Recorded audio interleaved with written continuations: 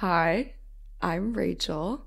I'm 24, and today I'm going to be sharing my life story. There's a lot to cover, um, but I was born in Columbus, Ohio. I'm the youngest of six kids. There's five girls and one boy. And my parents raised us in the Christian church.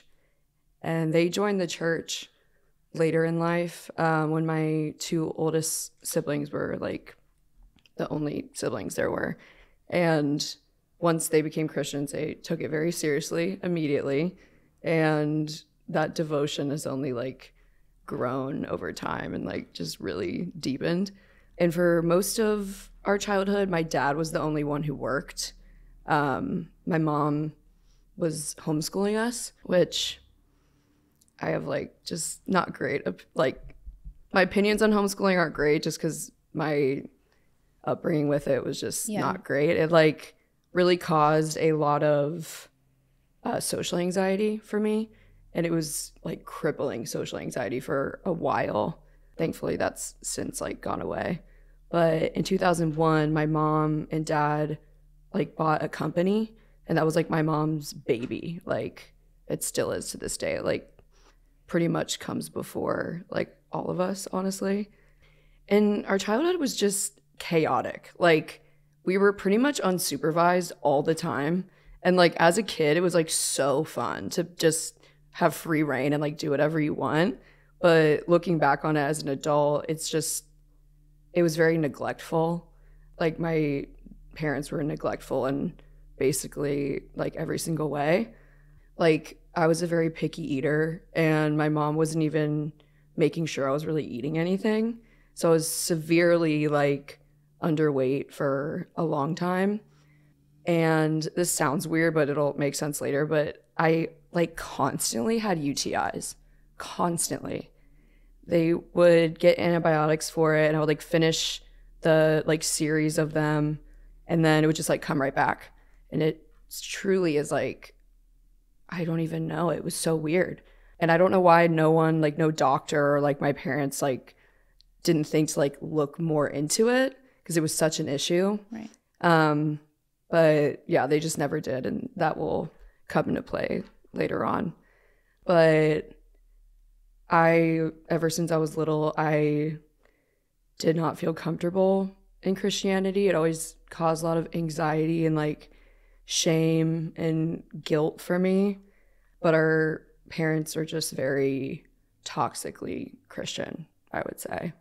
So we had gone to the same church for like 17 years in total. And we left it when I was 9. And then we were like church shopping for a little bit. And that's when my social anxiety really ramped up. And that's like the first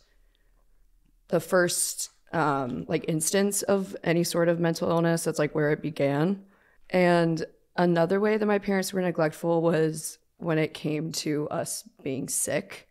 So they like would not take us to doctors really. There's like several instances in our childhood where like we would get fevers that were so high that we would hallucinate.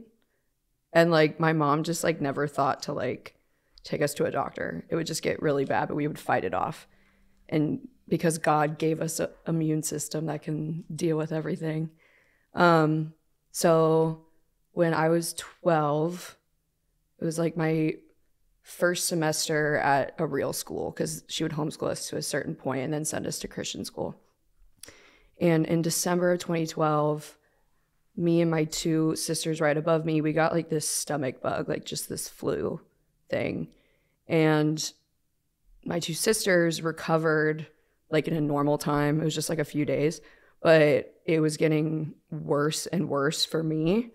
And it went on for like a week like that. And on the 7th day, my mom went to wake me up and I was still sleeping. It was like 1 p.m. And she always says that I was just so pale, like it was really scary. And she would say that I looked the way that like her mom did when her mom was dying. And that really freaked her out. And she told me that we need to go to the hospital. I was terrified because I was not familiar with that at all. And also like, that is just scary for anyone, I think. So she gets a hold of my dad and we go to the emergency room and they took labs, like put an IV in and put me on fluids. And as soon as they started the fluids, like I felt so good, like almost immediately. And we were all really relieved because we thought that I was just dehydrated. And I remember since I was like perking up, my dad left to go to my sister's basketball game, I think, because he was like comfortable with leaving me by myself. Like everything's fine. And so it was just my mom and I. And a doctor comes in to tell us about the results. And there's this level called a creatinine level that measures your kidney function. And the normal range for it is 0.8 to 1.02. That's the normal range. And they come in and tell us that mine is at an 18. And all of this kind of just went over my head because I was like so young and just didn't really understand the severity of the situation. But they said, like, we have reason to believe that you're in total renal failure and we need to transfer you to the children's hospital that was like in Columbus. And you were how old? 12. Okay. Yeah.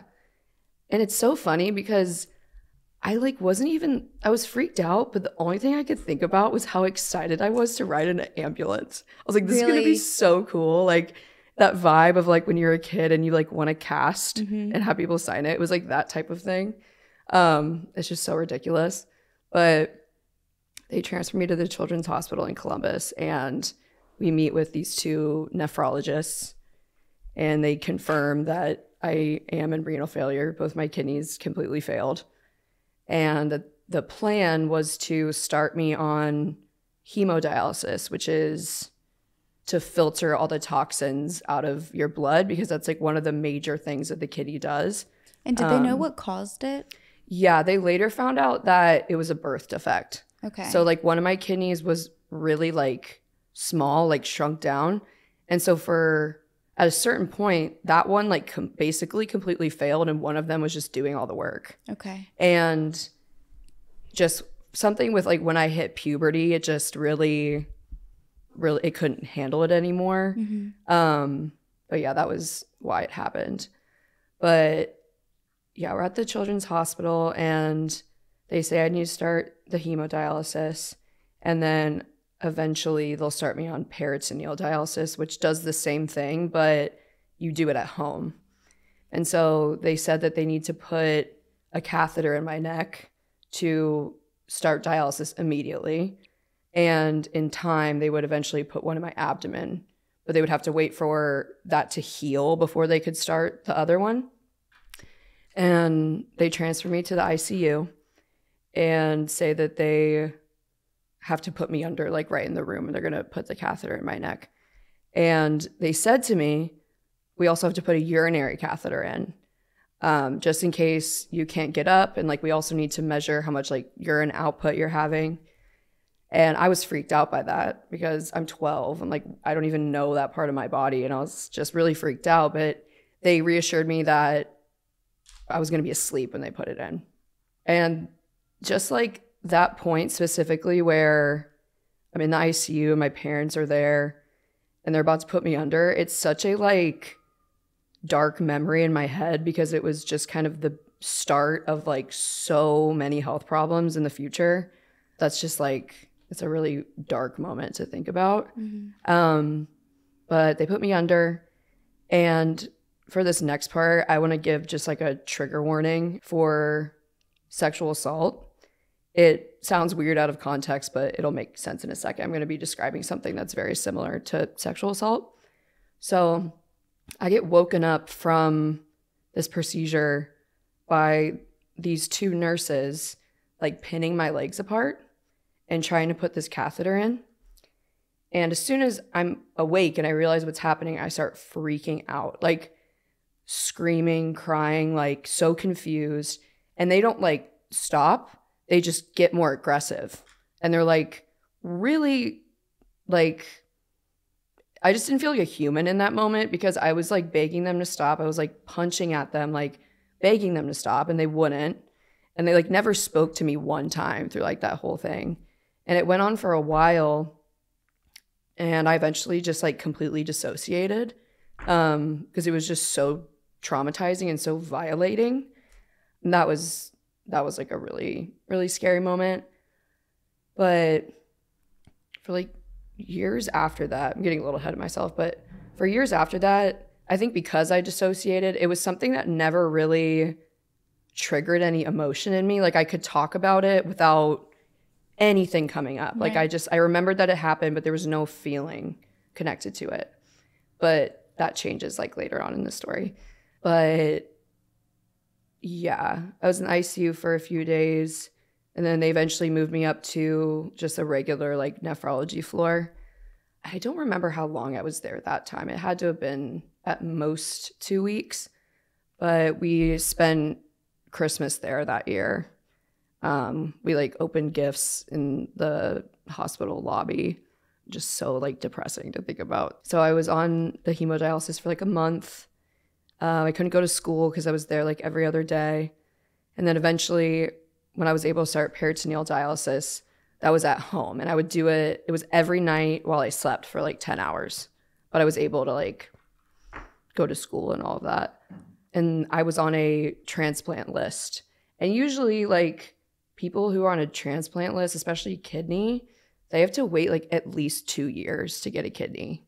It's just like just the process of it like just fucking sucks. Like it's horrible. And then if you were to get a call, it's like immediate, right? Like Yeah. Okay. Yeah.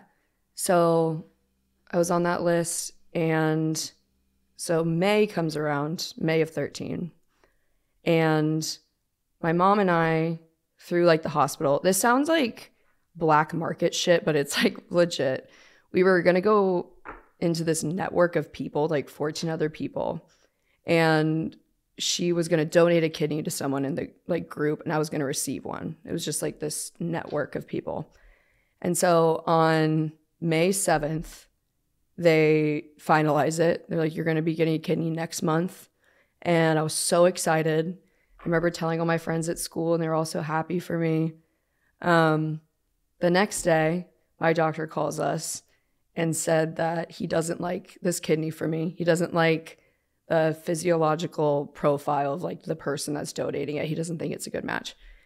It was just a roller coaster of emotions. I was like devastated. It was just really, really sad.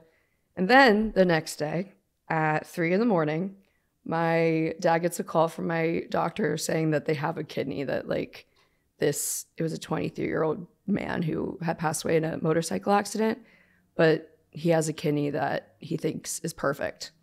So we go and I get my transplant, and I've had it ever since. It's been like 12 years. And yeah, it's just been doing totally fine. Good. Yeah, it's really, really cool. That's amazing. Yeah. And so the whole time I was in treatment for it on dialysis, my creatinine level only went down to a 17. Like it was basically just like keeping me alive. But after the transplant, once it was all like hooked up when I got from the surgery, it dropped down to a 0.8. It's just so wild, like how all of that works. And it's also weird because they just leave your regular, like your old kidneys in there. So I have like 3 kidneys in my body. Really? Yeah. Wow, I did not know that. So Yeah. they're not replacing it. No. Okay, They wow. just put it like right on like your belly. Like Okay. usually they try and put it like by your pelvic bone. Okay. But yeah, and everything was pretty much smooth sailing after that. All I had to do for maintenance was drink a lot of water and take immunosuppressive medications. And also, I'm assuming, going back to when you were a child and you would always get the UTIs, that's because it was Yeah. like leading up to. Yeah. Okay. Yeah, because the way that my kidneys were deformed, it was also that one was smaller, but the kidneys are attached to your bladder by these things called ureters. Mm-hmm. And the ureters were like in the wrong place. So basically like urine was like backflowing into my kidneys my whole childhood. Yeah. But yeah, for maintenance, it was just consistent labs, drink a lot of water, and immunosuppressive medications, because when you have anything transplanted in your body, your immune system thinks it's like a foreign thing. Like if it's like, they'll think it's some kind of like sickness. Right. So you have to lower your immune system so your body doesn't attack it. When my health problems began, my parents almost immediately sort of exploited me. They started this Facebook page called Pray for Rachel.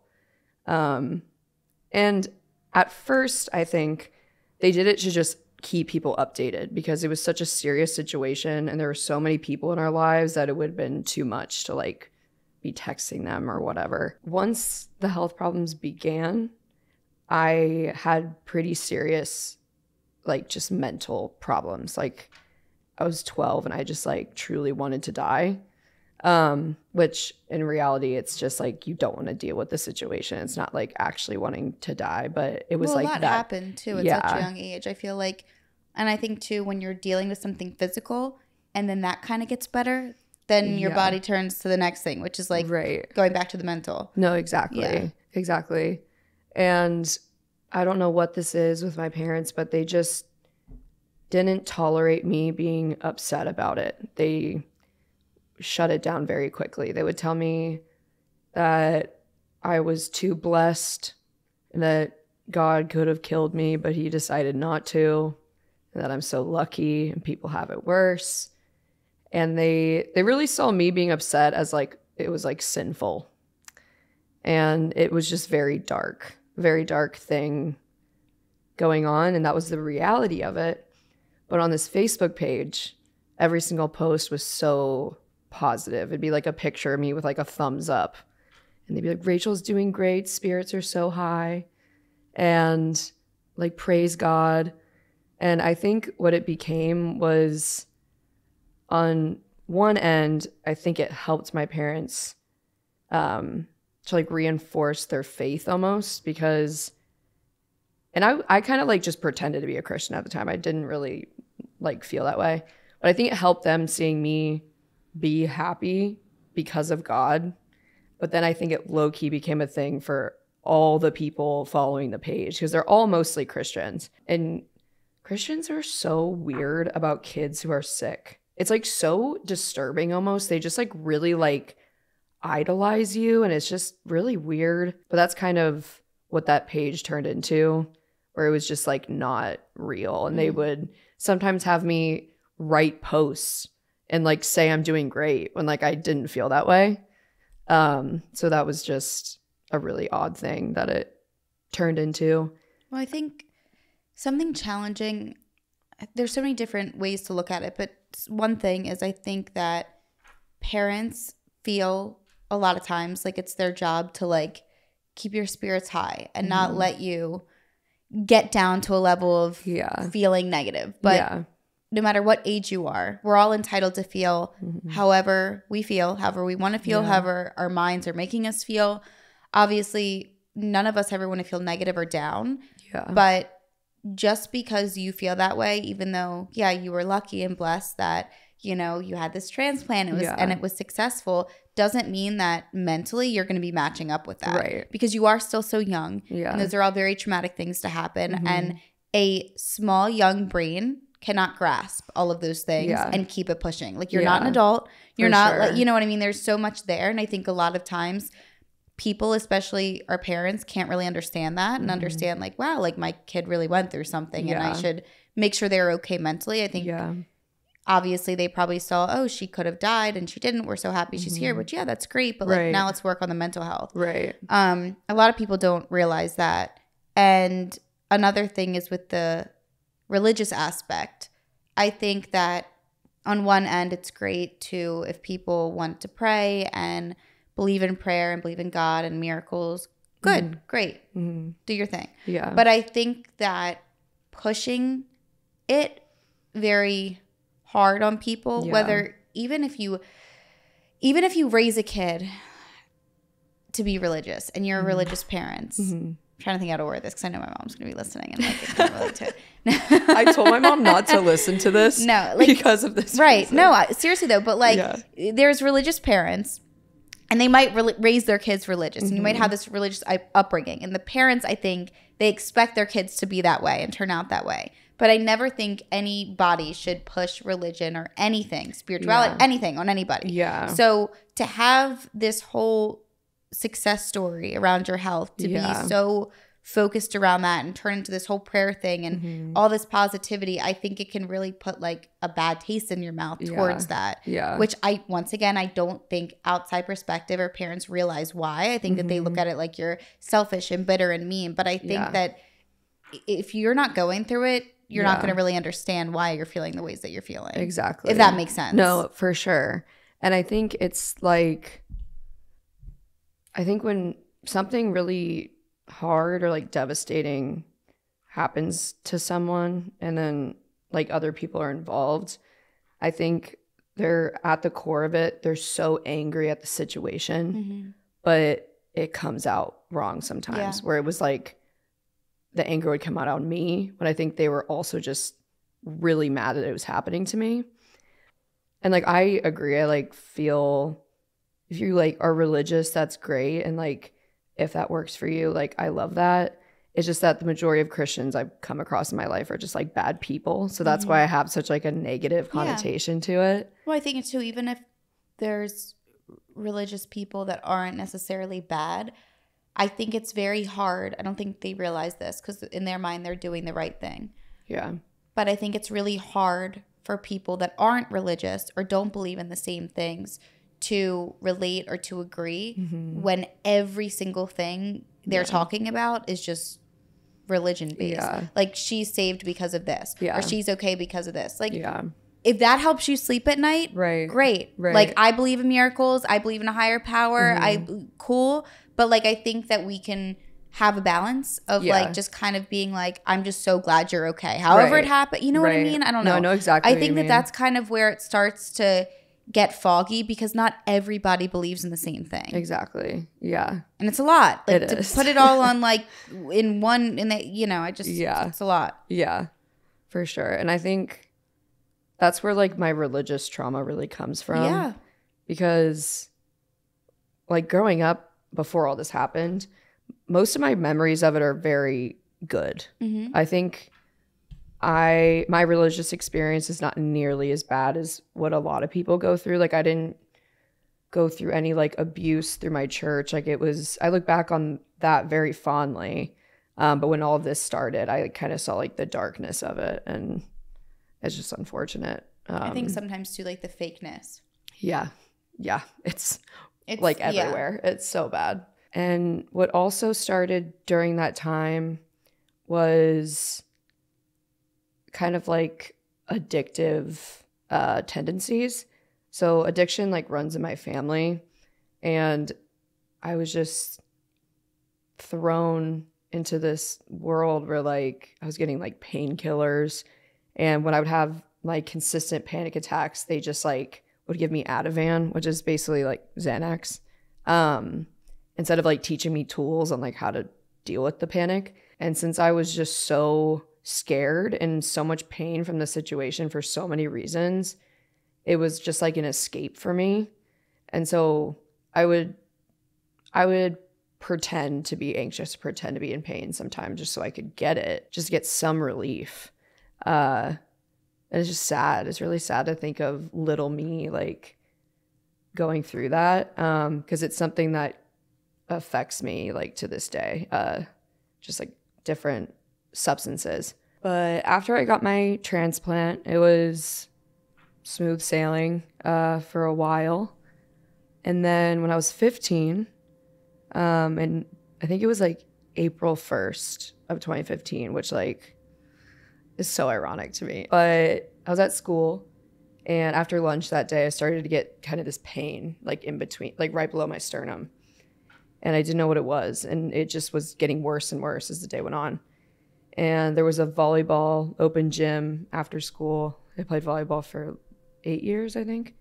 I told my coach that I was having this pain. And after describing my symptoms, she thought that it was heartburn. So she told me to take Tums. I did, but it just kept getting worse. And this was on a Wednesday, and I skipped school Thursday, Friday, because it was just debilitating pain. We just like didn't know what was going on. So we went to the hospital. They did some tests, and they noticed that the whites in my eyes were yellow. And so they were thinking it was like hepatitis, but they admitted me. And for a few days, they were just doing different ultrasounds and scans and labs. And they concluded that it was either hepatitis or it was cancer. And which is just horrible, my two choices. Yeah. Because they saw some sort of enlargement in my abdomen, but they couldn't tell if it was a mass or some inflammation. So one day I'm in my hospital room with my dad.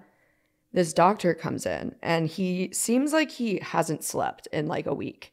He's very frantic and like seems like there's something really wrong with him.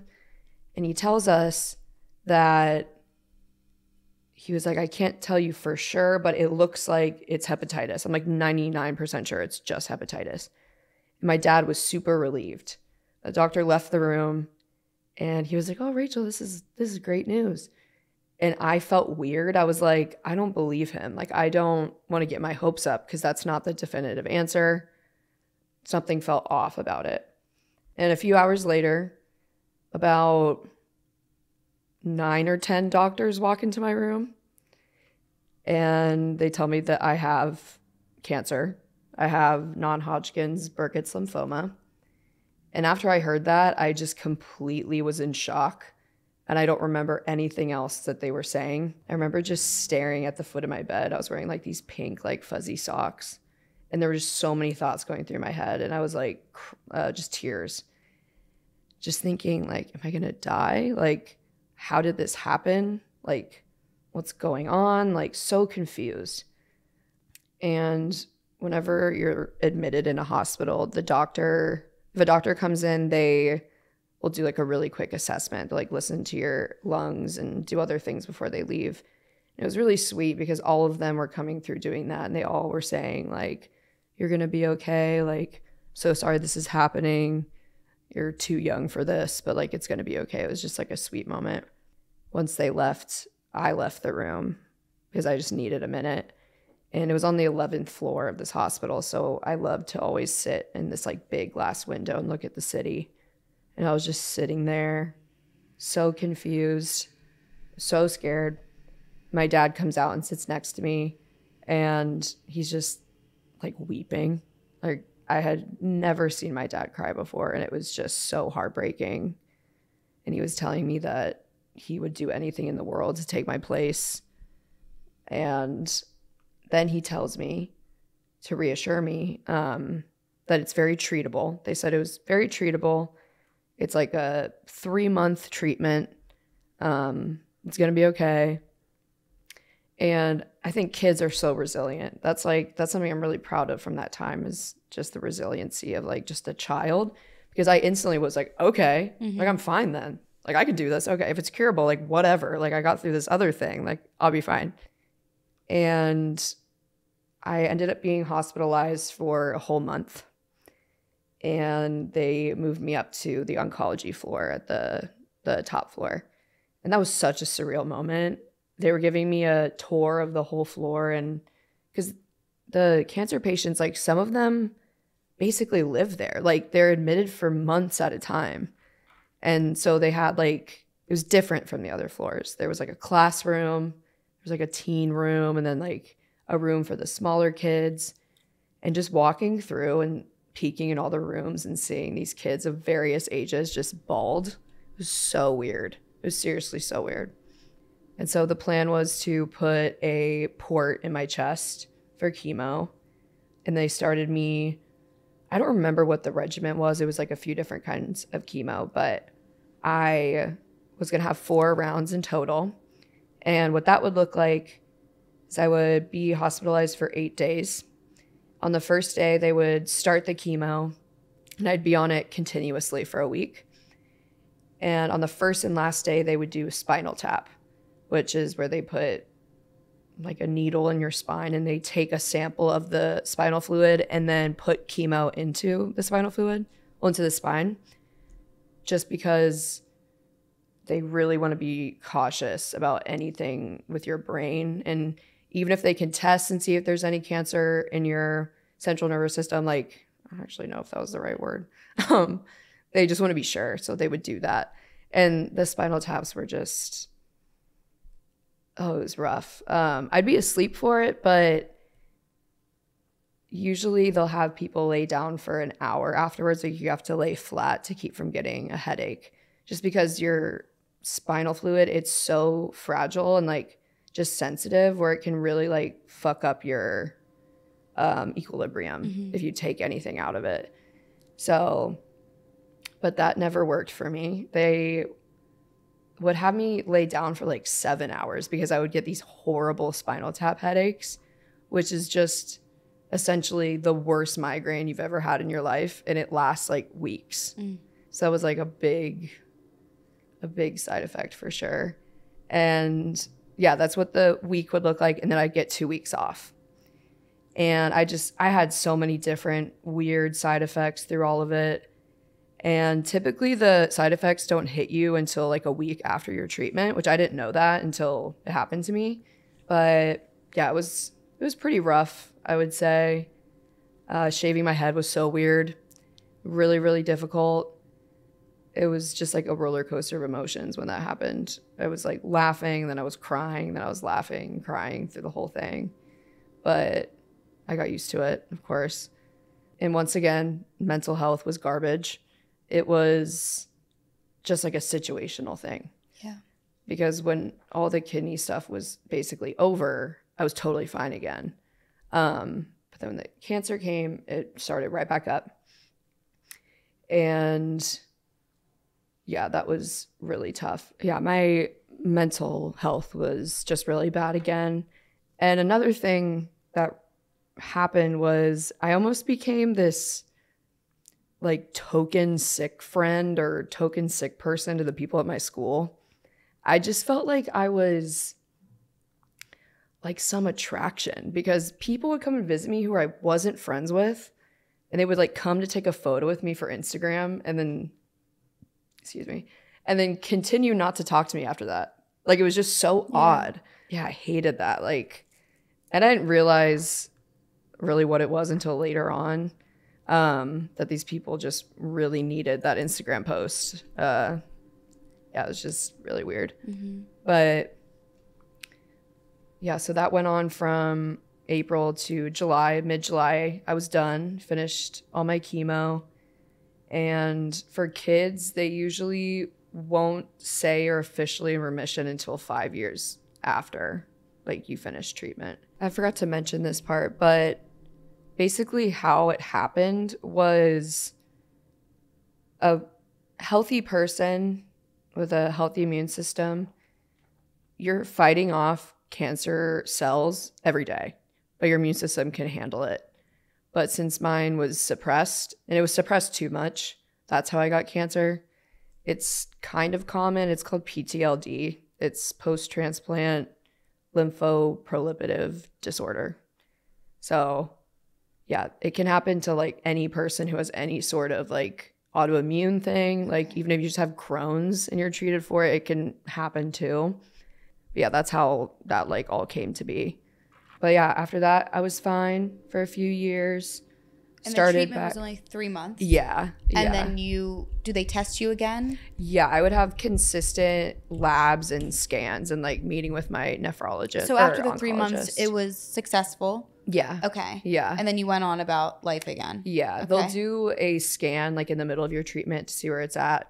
And it was perfectly on track with what they wanted. Yeah, so it was just maintenance things afterwards. But that was the summer before sophomore year. So I went through sophomore year fine, junior year fine. I got in my first relationship junior year.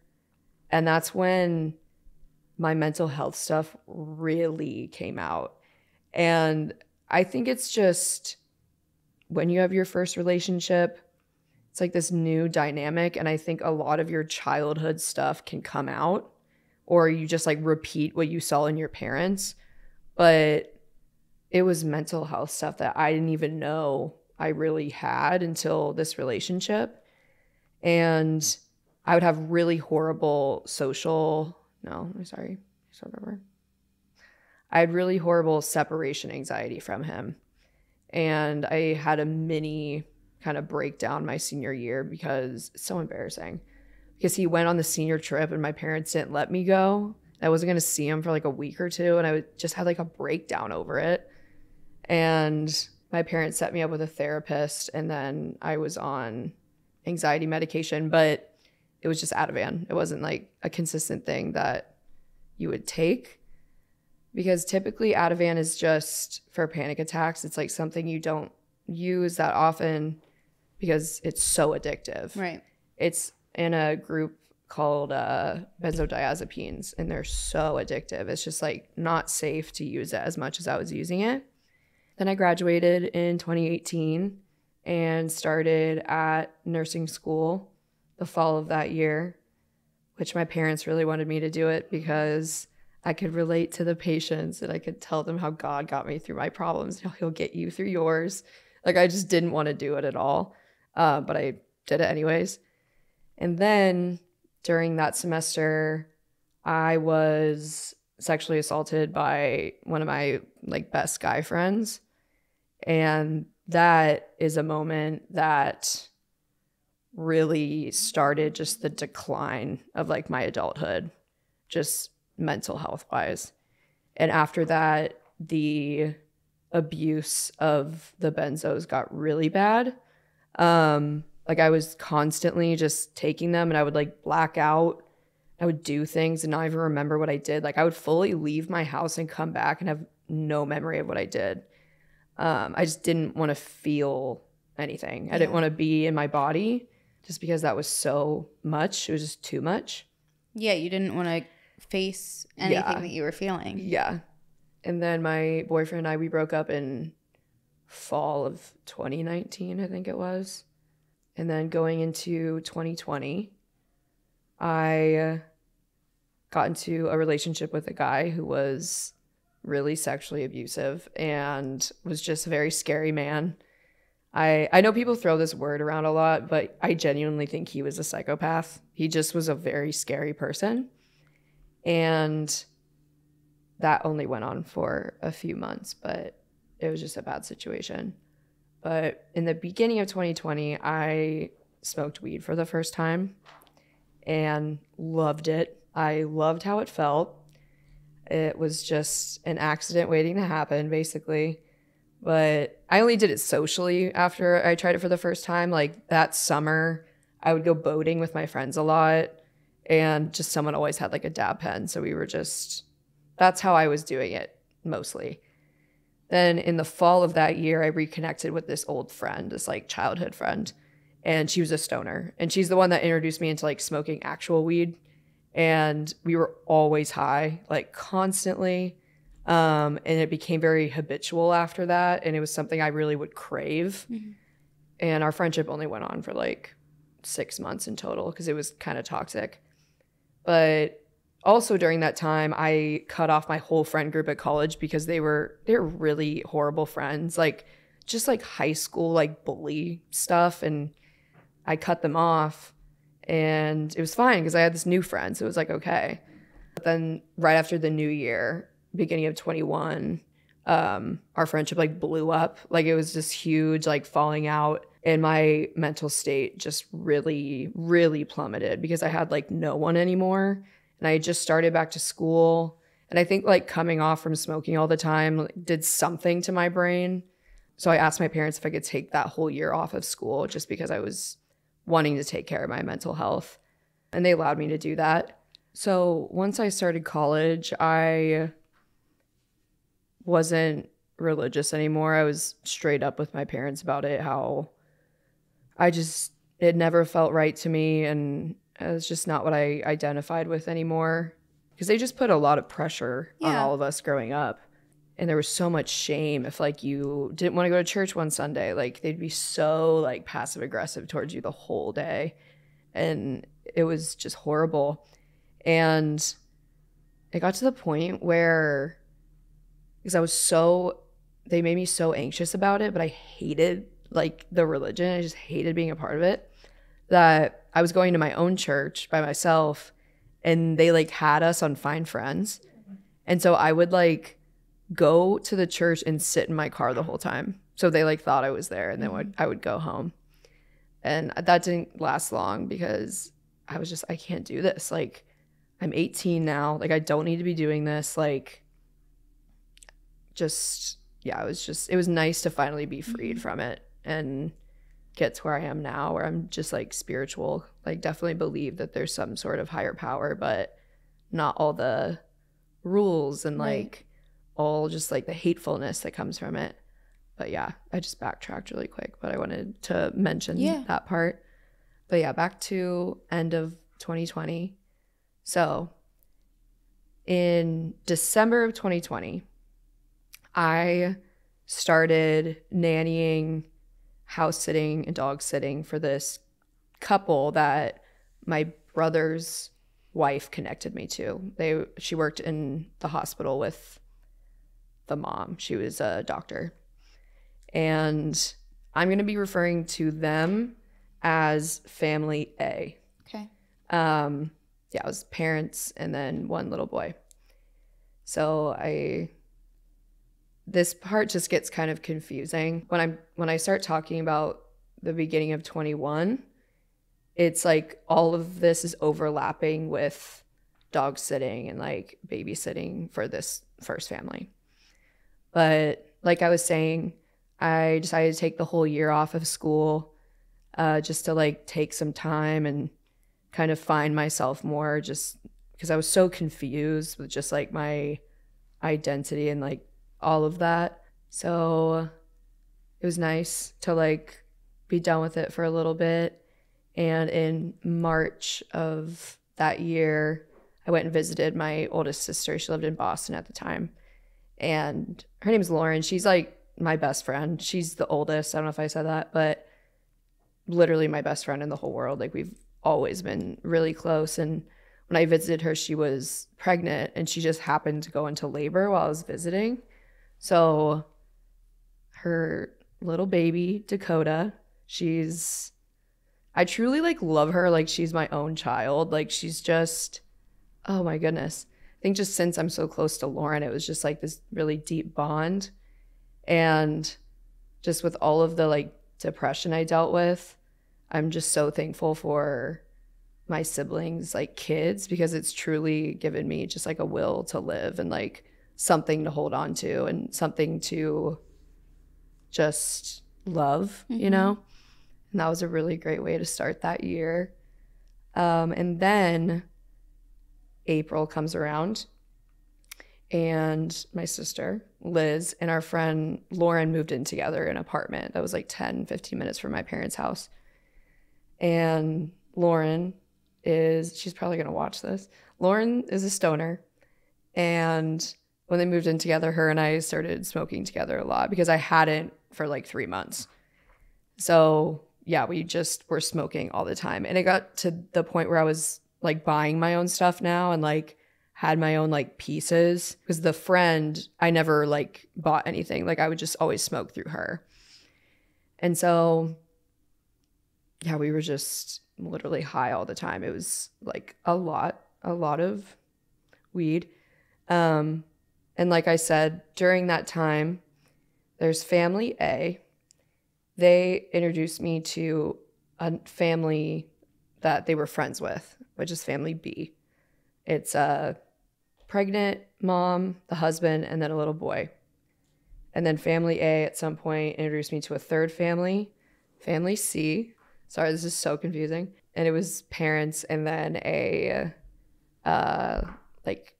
almost newborn. So there's family A, B, and C. Yes. And the primary one is family A. Okay. They're the ones that connected me to everyone. I like loved them. They were really, really good to me, and they were very comfortable with me.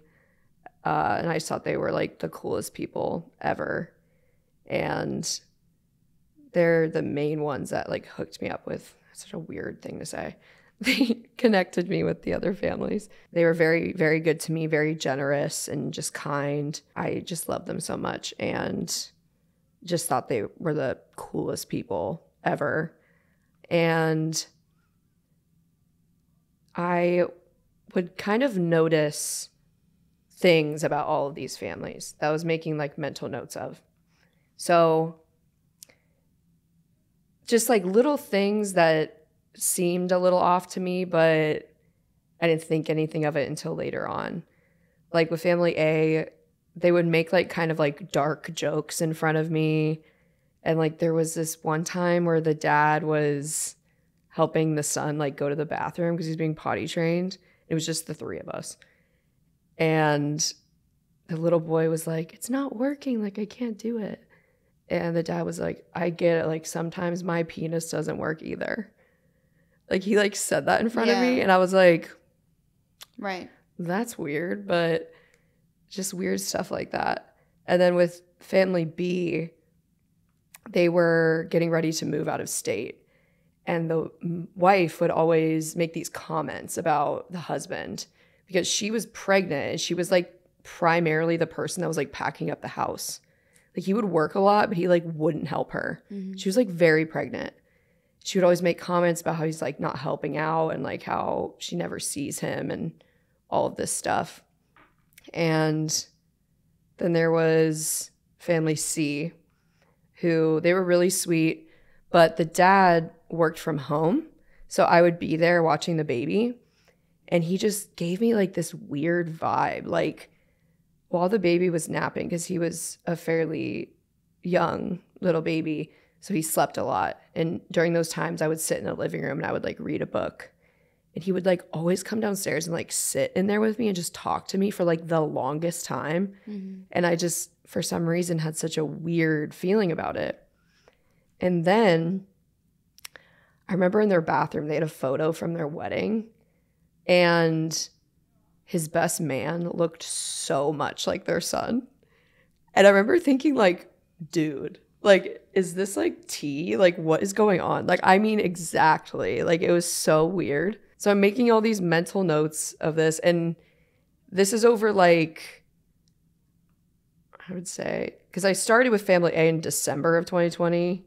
And then the main event I'm about to bring up happened in July of 21. Okay. So this is, I was watching for all of these families. Because eventually family B moved out of state. They were all packed up. And then I started nannying for family C. And then it was just like dog sitting, house sitting, date night, babysitting for the family A. So during all of this, I'm smoking very, very heavily.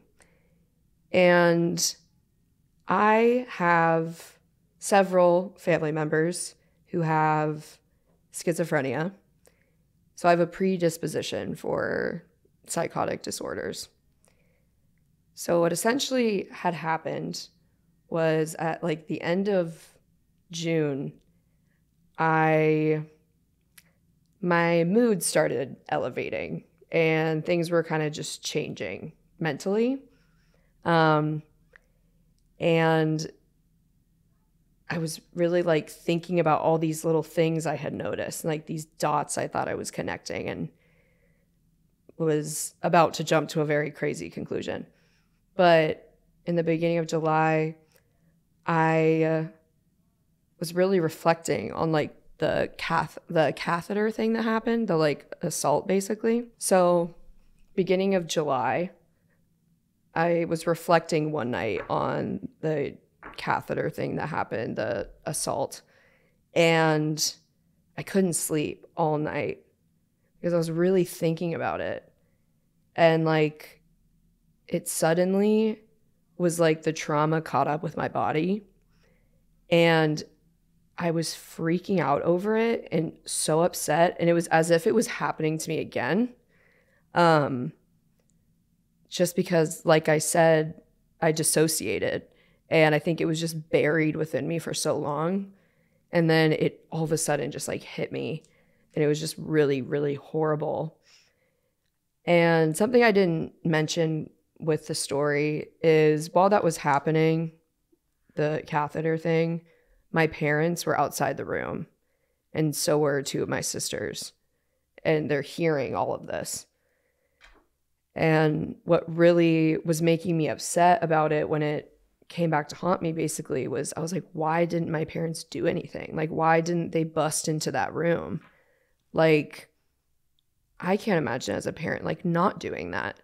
And I really thought that it was the root of why I was so like mistrustful towards them, because I just couldn't wrap my head around the fact that they didn't do anything about it.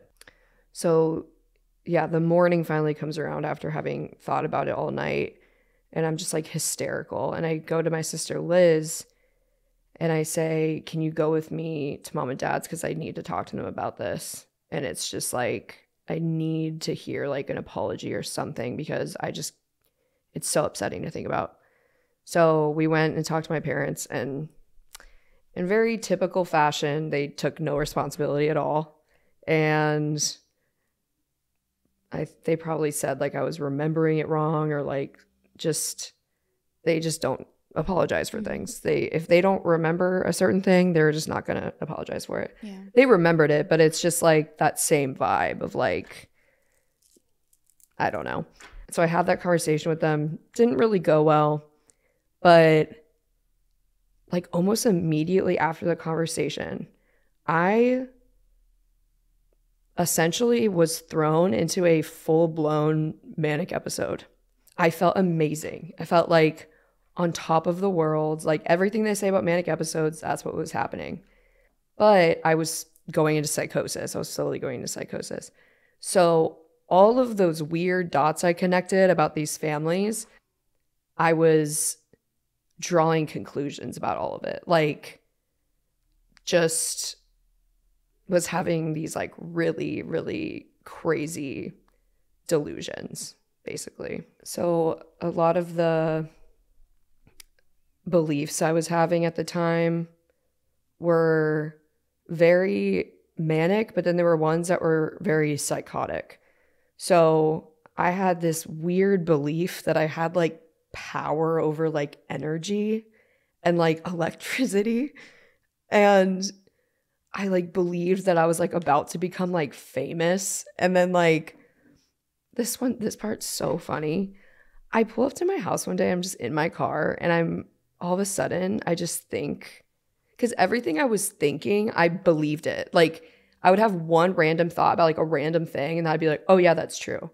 I sat there, I started crying of tears of joy because I thought that Harry Styles was the one. I was like, I'm meant to be with Harry. And I was like crying. And I was like, oh my God, it's been him all along. I think a lot of people probably do that and think Right. that. So But I remember I went into my room. I got rid of all of my Harry stuff. I threw out my posters, my records, my CDs, because I was like, well, when we meet, like, I don't want to seem like some crazed fan. So I like got rid of everything. It was so funny. And like, just this super elevated mood, especially with the energy thing. That's also embarrassing because my sister and her boyfriend at the time and our friend were like witnessing all of this. And they're just kind of like, what the fuck is wrong with her? Like, what is going on? Yeah, I just felt great. And during that time, I wasn't really eating or sleeping because I just was on cloud nine and like felt like I didn't need these things. Right. So I'm just slowly falling into like madness at the same time. I'm having all these delusions, and I felt like I felt like I was on a mission. And basically the biggest thing with this whole episode was I thought that there was a child sex trafficking ring going on with all of these families. Like, I really, really was convinced. And just since like I said before, since my brain was just like, I was severely like unwell, and I would remember certain things and then believe to my core that like that's what these things meant. And like I remember they had like baby cameras that are like connected to your phone, and I thought that they were like watching me through the cameras, and I just really believed that there was some like ring going on, which is just so dark. And I don't want to get too much into the details of like the things I was thinking, but all I can say is that I was having just very disturbing thoughts and like really worried about this happening. 2 weeks into nannying for family C, I get up one morning and drive to their house for work. And as I'm driving there, I thought I saw the husband of family B, the ones that had moved out of state. saw him walking down the street, and he was a doctor. Saw him walking down the street smiling, and over his shoulder on like a hanger was like his like white coat. And I saw him and I was like, why is he here? Like, what's going on? Like, I instantly thought, like, did he come back here and like abandon his wife because of like all the things she would say about him? And so I call the family A, the wife. I call her and I'm like, hey, like, I just saw like Jeff and I'm really confused because like I thought they were out of state and like I'm just worried that something happened. And she on the phone was like, that is really weird. It's weird that they wouldn't tell us they were in town. Like, let me call her and then I'll get back to you. Then I go to work that day. And the dad was just giving me weird vibes. And at this time, I'm believing that there's this like ring going on. And I was convinced that like the husband was like gonna leave his wife that day for some reason. I was just like, felt like all these things were like off. At one point, there was like a guy outside who was like doing like mowing, like some, I don't know. He was doing some yard work, and I was convinced that it was my abusive ex. I like thought he was outside the house. And at the time I was talking to this guy and I texted him like this paragraph saying that he was like a friends with benefits. And I like texted him this paragraph about how I was in love with him and that he was the one, which like make up your mind. Like, is it him or Harry? Like, I don't know, but just humiliating. And so I was so anxious about things that I like told the husband, I was like, I need to go home. Like, I don't know what's wrong with me right now. I'm very anxious. I need to go home. He was like, okay, cool. So I drive home and I can feel something brewing, like some weird feeling in my body, like something was happening. And it was just about to like explode. And I remember sitting in the living room with my dad and I got a notification of like the baby monitor of like the baby moving. And I saw that and thought like, oh, they're tracking me, like they're watching me. And I remember asking my dad about like a VPN. I was like, should we get like a VPN? Like, I feel like our phones aren't safe. He was like, no, like, don't worry about it. You're okay. At the time I would go on drives a lot. So I leave the house, tell my parents I'm just going on a drive. I leave my house. I call the wife of family A because she never got back to me. And I call her, and almost instantly when I heard her voice, I just have a meltdown and I start panicking. And I'm like, I'm coming to your house. Like, something's going on. Like, I need you to call the cops. I need the cops to be there when I get there. And driving there, thinking that like all the people in the cars are following me, like I'm driving by, like just so out of my mind.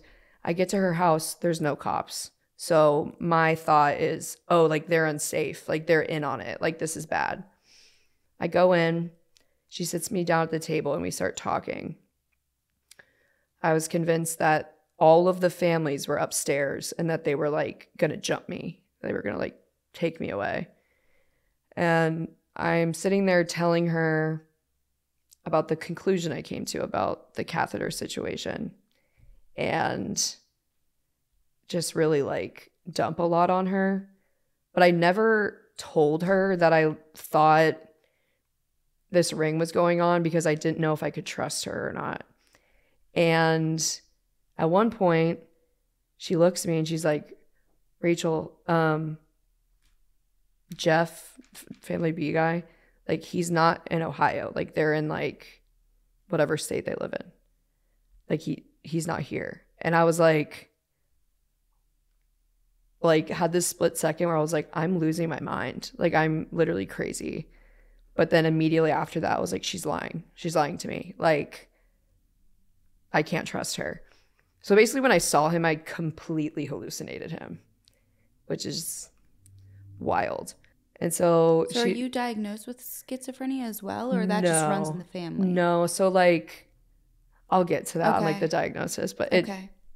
Yeah. So Yeah, so I like somehow I like try to leave without like looking like I'm rushing because I like really feel like she's after me. This was a part I completely forgot to mention, but all of these families, they all worked at the children's hospital that I was treated at as a kid.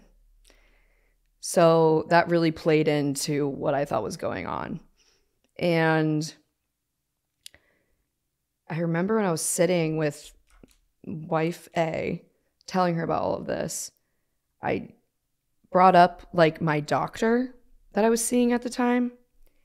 And she pulls up her phone and she's like, "Oh, what's his name?"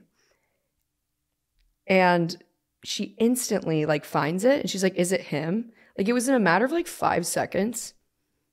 And I remember being so weirded out by that because I was like, "How did you even find him that quickly?" She was like, "Oh, like we used to work together, like whatever." And honestly, to this day, all of my delusions, all that is over. But to this day, I'm like still so confused by that moment where I'm like, Right. how did you find that so fucking quickly? It was like really odd. But yeah, eventually I'm like, I'm fine. Like, I'm just going to go home and go to sleep. Like, I'm okay. And I remember she's saying bye to me. And I didn't know that this was just like a saying that people said, but it was just so unfortunate. But she goes, "All right, like, go to sleep. Like, I'm a mile away." And I remember, and I was on my way to the guy's house I was talking to who lived right by them. And I was like, oh my God, like, she knows where I'm going. And I just didn't know that that was a saying of like, I think it basically means like, "Oh, I'm here for you," or Right. something. So I drive straight to the guy's house. I would just walk into his apartment. Like, I didn't even tell him I was coming. I show up.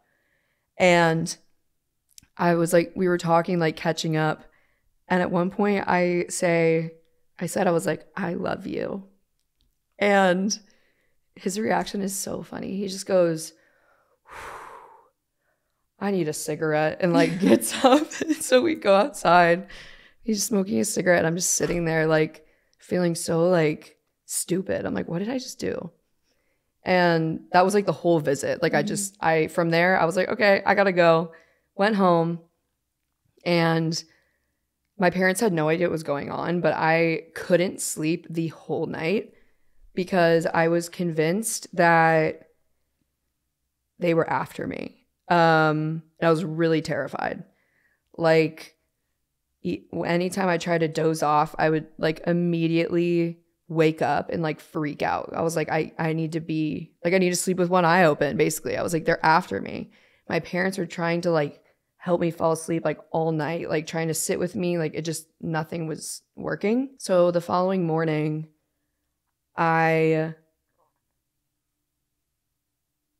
it's weird because there were just so many conflicting things. It was, I believe this is happening, and then a small part of me like knew it wasn't, but the delusions were mostly taking over. And I told my dad that he needs to take me to like a mental hospital. Like he needs to take me to the hospital. Cause like something's wrong. And then I also was thinking, well, I'm so scared that they're going to kill me that I might kill myself because I was just so terrified. And like right before we left, I told my dad, I was like, this is insane, but I need to like smash my phone because I think they're tracking me. Like I need to smash my phone. And so I smashed my phone with a hammer. My dad just watched me do it. And that's just a really sad memory because my dad's brother has schizophrenia and he saw him through a lot of his like episodes. And that moment was just really hard because I was like, he has to deal with this with like his kid. Takes me to this mental hospital, and as I'm getting checked in like a room, I like confessed to him that I had been smoking because I didn't say this, but I was in a cannabis-induced psychosis. Yeah. I don't know.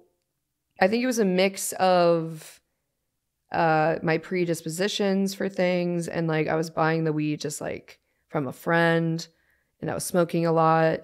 So I think it was just a perfect storm of things. But yeah, I told him I had been smoking weed, and he was just like floored. And once they checked me in and he had to leave, that caused like a whole fiasco with my family because like no one knew. And how long were you there in the hospital? It was only 2.5 days. Okay. But it was a like god awful experience. It's in this very rich part of like a little town outside of Columbus.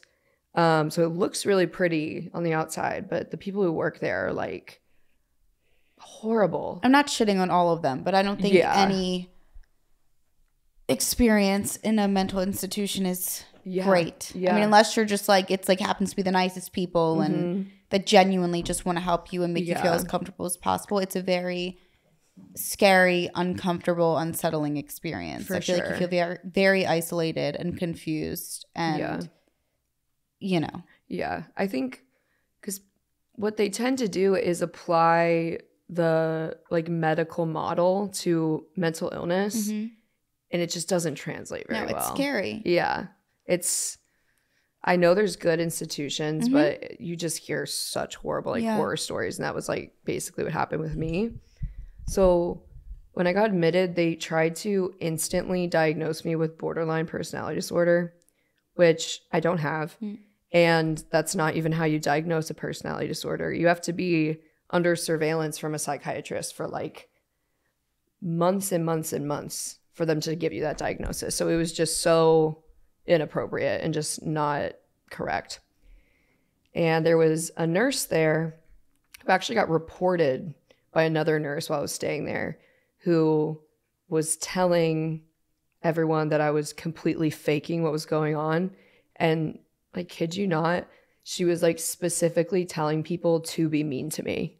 Like other nurses telling them to be unkind to me. I'm faking it. Like, I just want attention, like all this stuff. And which is just wild. I'm like, someone give me a fucking like Oscar then if I was making that up. Like, it was crazy. So this facility was just like really horrible. I wasn't eating or drinking anything, and they also weren't making sure that I was taking my medications, like including my transplant medications. Really shady stuff. And I was just an emotional wreck while I was there. It was in this huge like hall, and all I did the whole time was walk laps around the whole place all day, every day. Like, I never stopped walking, and I was like panicking. I was convinced that I was like right about all of it and that my parents were in like witness protection. Like, it was just a disaster. And at one point I like was convinced that I was like in hell. Like, I thought I was in hell. And I was assigned this social worker, and it was this guy, and he always wore a mask. I was convinced that he was my ex, the like abusive one.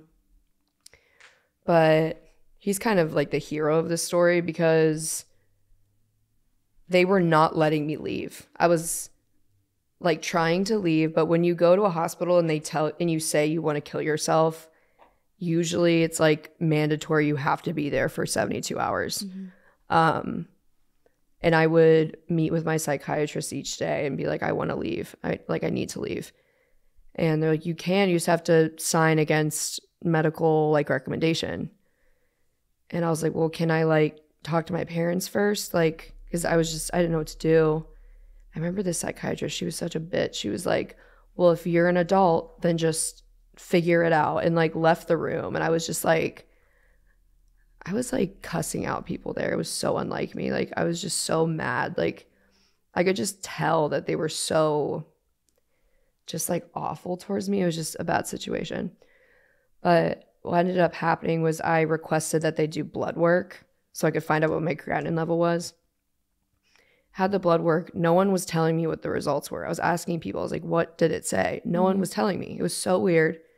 The social worker, the guy, he was not allowed to do this. He was not allowed to be the one to tell me. But he walked up to me without saying anything, and he had it written on a piece of paper, and he was like showing it to me. And I don't remember what it was, but it was high. It was like elevated. And I look at him, I'm like, that's high. Like, I need to go to an actual hospital. And he pretty much arranged for me to get transferred to a different hospital. It was like really because of him that I even like got out. But I got transferred to the children's hospital, where I was convinced all of these families like were after me. So when I got admitted there, I was like convinced that they were all working there. And it was just like a really, really scary experience. And they immediately put me on medications. And after I got released, I was being seen at this place called the Epicenter in Columbus. It's a early psychosis intervention program. And once I went home, it took like a few weeks for me to come down from all of it. But they ended up diagnosing me with bipolar 2 affective disorder. So bipolar with psychotic elements. So I'm on antipsychotic, a mood stabilizer, and an anxiety medication, which is just pretty standard for someone. And I'm with assuming bipolar. you can't really smoke weed? Yeah. Okay. Well, there's because that can more trigger with that. that can trigger it, right? Yeah. Okay. It's just it doesn't mesh well with someone Right. who has the predispositions and everything. Yeah, after putting me on medications, it really helped bring me back to reality, and it took a few weeks to come back down from all of it. And then ever since then, I monthly see a psychiatrist through the Epicenter just to deal with med management and all of that. Like 2 months later, I got into another relationship with a narcissist. So my mom says, she says, I really know how to pick them. That's what I was thinking. No, in my literally. the line. It's so Yes. typical. Yeah. It's okay. You got to go through some bad ones to realize. For sure. But yeah, we started dating and it was very toxic, like immediately. And it got to the point where we were like really close to breaking up. And now we're in January of 22. And I started getting this weird discomfort in my stomach. Like it wasn't pain, but it was like just this weird feeling. Mm-hmm. So I go to the emergency room just because I'm like traumatized from my health stuff. So I was like, what is this? Yeah. They tell me that it's ulcers. And they didn't do any tests though. They just went off of my symptoms and they just sent me home basically. But I felt like something was wrong. I went back another time. I don't remember what they said it was the second time, but just brushed it off, told me to go home. I go back a third time and they finally do actual tests and scans. And they find a mass on my ovary. And they're telling me that they suspect that I have cancer again, which I was terrified when I heard ovary because ovarian cancer is like a death sentence. Mm-hmm. And so they transferred me to a different hospital this time. It's called the James. It's like a really, really good cancer hospital in Columbus. They transferred me there, and I'm like with my now ex, but he stayed with me while I was there. And they told me that I have cancer again, but it's not ovarian. It's the exact same cancer I had before. Really? And what's weird about it is it wasn't a relapse. It was just like, because they did some tests with the cells and it wasn't related to the first time at all. It was just so like you just got it again, yeah, basically. It's just a Okay. completely new thing. And they tell me I have non-Hodgkin's Burkitt's lymphoma again. And this time they're doing a 6-round treatment. And what it looked like this time was I had chemo at home. I got a port again in my chest. I would go to the hospital on a Monday. They would start my chemo and it'd be in like this little backpack that I would carry with me. I'd go home, come back on Wednesday to get a new bag, go home, come back on the Friday to finish it out, and then they would disconnect me. And I had, I think it was 2 weeks off, if I'm remembering correctly. And was it longer than 3 months this time? Yeah, it was from January to end of May, I think. Yeah, so I had 6 rounds of that. And that time around was like the worst that my health had ever done to my mental state. And like I said before, I think it's because like I was an adult now. When everything happened as a kid, I got out of the hospital the day before my 22nd birthday after I'd been diagnosed. Right, so it wasn't as like resilient. Exactly. Mm-hmm. And my relationship was just really toxic. Like, yeah. When this all happened, I tried to break up with him because I just didn't want to put him through. We hadn't been together that long. Mm-hmm. but he insisted that we stay together. But then he proceeded to consistently guilt trip me for having stayed with me through all of it. Mm-hmm. So it was just a disaster. And it's a whole different game when you're an adult with cancer, because all the things that they would put you to sleep for as a kid, like you have to be fully awake for. Right. So like all the spinal taps I was awake for, like biopsies. And this is so gross. Like the way they did it was I had to like lay on my stomach, and it's in my abdomen. It was like this huge mass in my abdomen. And they would stick a needle through my back into like this mass in my stomach. And I was like, why did they do it that way? Yeah. But it was so weird to think about. And I forgot to mention this, but I've had sleeping problems for a while. It started when I was 18, but my whole life I've had just really bad anxiety at nighttime, which I think is just relatable to everyone. Yeah. How it's just like something about it just changes like how you think about things. Like it's just a scary time for me. So while I'm still getting treated for chemo, or while I'm still getting treated for cancer, I decided to get a med card because I wanted to start smoking again. And I was going to use it to help me sleep, which was true. But with my just addictive tendencies, I started to abuse it like very, very heavily. Like I was going through a half ounce like every like 4 days, which is just, that is ungodly. It's like so much weed. So yeah, I started smoking towards the end of my treatments, and then I finished treatment end of May. And my boyfriend and I, it only got worse after I finished treatment. We thought things would get better like once it was over, like between us, but it just got really, really bad. At the tail end of our relationship, there was like this week where I missed my meds, like my psych meds somehow. And so my mental health just got weird. Like I was very erratic and emotional. Because I think I had missed the antipsychotic. So that was just not good. And I ended up breaking up with him because we got in this fight one day where he told me that no one loves me and no one else is ever going to love me because I'm too mentally ill. And that my family doesn't love me because I'm so mentally ill. And so I broke up with him. I was like, okay, like that's insane to say to someone. And we were still seeing each other for like 2 months, even after we broke up. But I was like realizing all this sort of like narcissistic like abuse that had gone on. And yet again, was really on a decline mentally. Like I wasn't eating anymore. I was like isolated from everyone because all I ever wanted to do was smoke. I was just on a really, really dark path. And it got to the point where I was starting to have like some psychotic like symptoms again. But since I was so heavily medicated, it didn't get to that level at all. But it was just really, really bad. Like thinking about all the stuff he did to me was driving me insane. And there was one day where I had therapy that day, and I had smoked before, and I felt just like really weird. Like it was just this weird, like everything looked like surreal, and it just felt like familiar from the episode that had happened. And I told myself, I was like, okay, I have to go to the dispensary again today because I was out of weed.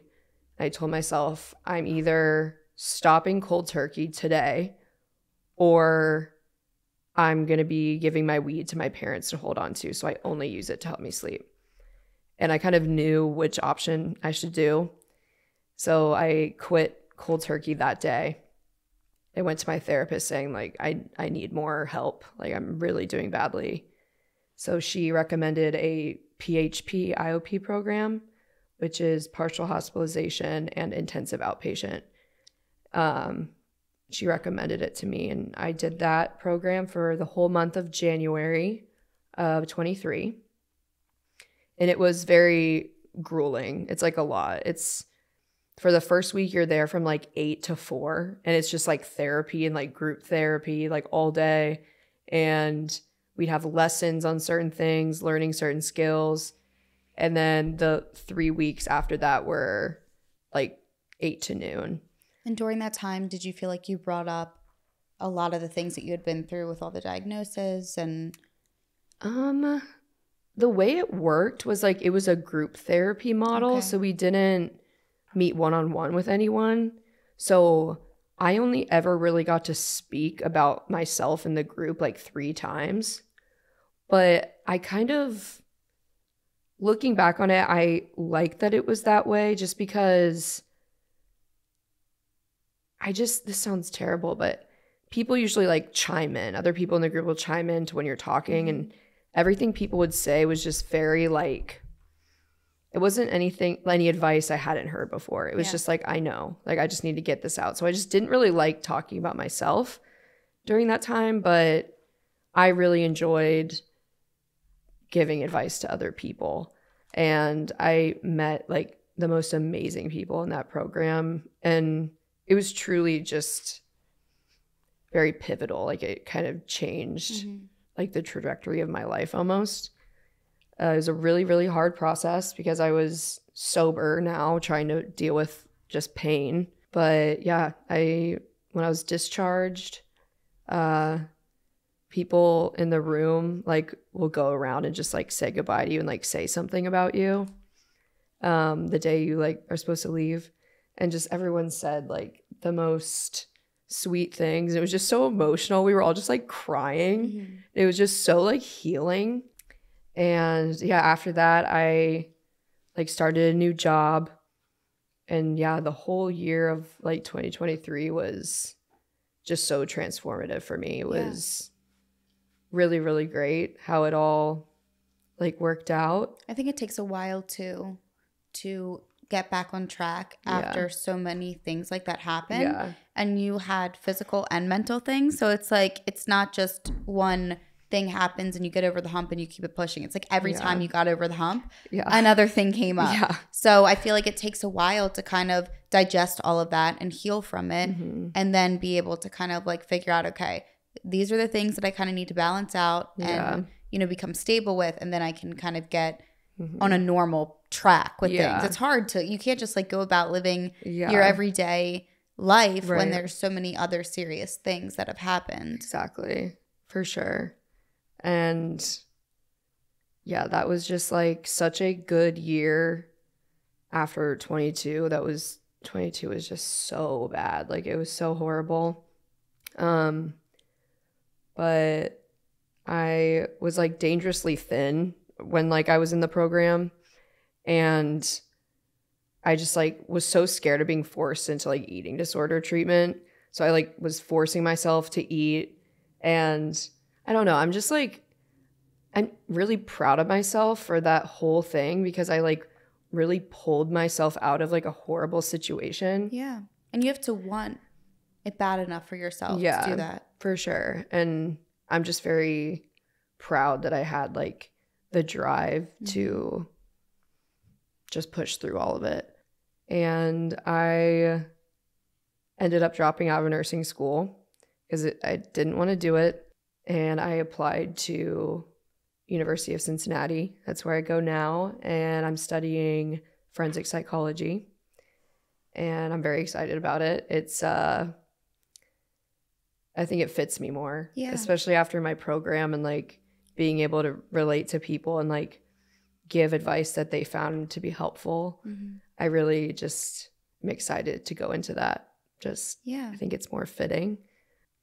But yeah, that's just pretty much where I'm at now. I'm very happy, very stable. I just passed like a year sober from weed in like this past December. Congratulations. Thank you. No, and I think that, like I said, a lot, when all these things happen, I think it is really important in our own time to talk to somebody, whether it's just like, because I know how you mentioned that you've heard the same advice before, and it's like, I know. And sometimes it's not even about getting advice, but just getting it out. Yeah. Because something that I've realized is, you know, we can talk to our friends, but I don't think anybody really is meant to know how to listen like a therapist does. And that might sound cheesy, but because I didn't really have much luck with therapists for a while, but now I finally found a good one. Yeah. And just talking to her feels like the biggest weight off my shoulders. Yeah. And I don't think we're ever, I always say this on the show, but I don't think we're ever completely 100% healed from things. But I think that we can learn to work through them and kind of accept them more and be like, yes, this happened. I went through this and this is how I'm dealing with it to move forward in a healthier way mentally. Because I think if we just bottle things up, it takes a toll and then they come back out, as we know, like years or months down the road and we're like, wait, I didn't deal with that and I'm still struggling with it. Right. So I think it's really important that whatever works for, you know, different people and different methods, it's important to do. Yeah. Yeah. Even just preparing for being on your show, and I would practice like just telling everything, and it would just like make me cry to talk about it, especially all the health problems. Like it's not something I've ever processed. And it was just, it sounds so stupid, but I was just like shocked. I was like, why does this bother me? Like it never has. Think too, because you're past it now, but it's almost like you're probably sad thinking about how young you were. And it's almost like if you were to hear someone else going through this that you cared about, it's heartbreaking. Yeah. So to read it back and hear it out loud and know, well, like, damn, this happened to me. Like it's sad. Yeah. And you're allowed to cry about it as many times as you want. And I think that it's really healthy that you do, because I think that what most people do is when they're faced with something traumatic is their response a lot of times is like, okay, ignore it and just get through it, because that's what's easier almost. Yeah. It's not easy to break down and let it all in. Yeah. So I think it's important that you really understand it and feel those emotions now, because you didn't really get a chance to feel them before. Yeah. And I had always been convinced that it was like situational issues. So I always knew that it would come to an end at some point, but that came back and like bit me in the ass, because then it wasn't like that anymore. It was to the point where I couldn't handle any sort of like negative like era of my life. I'm still trying to find like a good therapist, because I've never really had like a good one. It's hard. Yeah, because don't give up. Keep trying. I know. It's just it's annoying. It's so annoying. It's like it's repetitive. Yeah, but I definitely need to find one. Just I think it's important to seek that out, even like if you're doing okay, because I've been doing well for a while now, but like I said, like this was bringing up so much, and I was like, shit, like I really need to like, I want to find a medical trauma like specialist, like type I think therapist. Something that people don't realize is you can be doing really well in life, financially, physically. That doesn't mean that you're totally fine mentally. Right. You know, like there's things that come up in therapy for me that I didn't even know so bother me. And they just like naturally come up, which is so important, because it's things from years ago that I haven't even thought of. So I think that, like you said, whether you're okay or not okay, everybody should be talking to somebody, because there's always something that probably has happened in our lives that we haven't really sorted through. For sure. For sure. Especially if you're raised in any sort of like dysfunction and you don't know it's dysfunction. Right. You think it's normal. I can't believe I fit that all in the amount of time. I think you did great. Thank you. You did really, really well. Thank you. I always, you know, the thing is too, is I think it's good because you touched on like mental stuff, physical stuff, and whether somebody has dealt with physical or mental or both, it's like they can really relate to everything that you said. Yeah. And even the religious aspect. Right. There's a lot of people that have had very negative experiences with religion. And it's unfortunate, because not everybody or not all religions are bad. But for some reason, there's a lot of groups that just take the darkest parts of it. Yeah. And I don't know why. It's kind of, but it's just like the modern day religion. It's bizarre. Yeah. And I think it's too, right now it's so easy in today's society to kind of like convince people to join any type of anything. Right. So people just take advantage of what is already around. Yeah. But no, I think you did such a good job explaining everything. Thank you. There's definitely a lot of different parts of your story. Yeah. And you've been through a shit ton. So if you ever have days that you just feel like, fuck, like, you know what I mean? Like it's fine, because you've been through a lot. Thank you. And you deserve to have days, kids, Don't start. Don't start. You deserve to have days that you just, if you want to be in bed all day and cry and be miserable, everybody can have those days. But then you should also have the days where you're like, okay, like I need to get the fuck up and I need to work on myself. Yeah. Because none of us are ever going to reach our goals and reach where we need to be unless we work for it. Right. And I feel like you've already had so many moments where, I mean, you clearly have it in you. Like you've worked through and gotten through so much hard and very serious shit. So you have it. It's just, but it's normal if some days you don't feel like pushing through anymore. But just make sure you balance those out with the days that you work, you know? With like coming on here, I just wanted to like just put more emphasis on just the program I did, and like just I want to like encourage people to take care of themselves, and if they have the means to like do a program or get more help, like it really changed everything for me. And I think it's an important resource. For sure. And I still think it's still okay for people who are on their journeys and aren't ready to come to that place. That's okay too. But I think people just push themselves to the side and don't think they deserve to like take a chunk of time for themselves. Yeah. But it can make such a big impact. And something I've learned is like, it's so helpful for me to have like support. Like that sounds so obvious, but I think with mental illness, people want to hide it and they want to keep it to themselves. But like you start talking to people and like let people be there for you, it's so healing and it helps so much. But that was like just what I really wanted to say is like people out there just deserve to be cared for and to feel okay. And that getting through things sucks, but it's definitely possible. Yeah, you can do it. Yeah. But no, you did so good. And thank you so much for wanting to come on. Yeah, of course. And share your story. Seriously, I can't thank you enough. You did amazing. You should be proud of yourself. Thank you for having me. Of course. This is like a dream. Oh my God, you're so cute.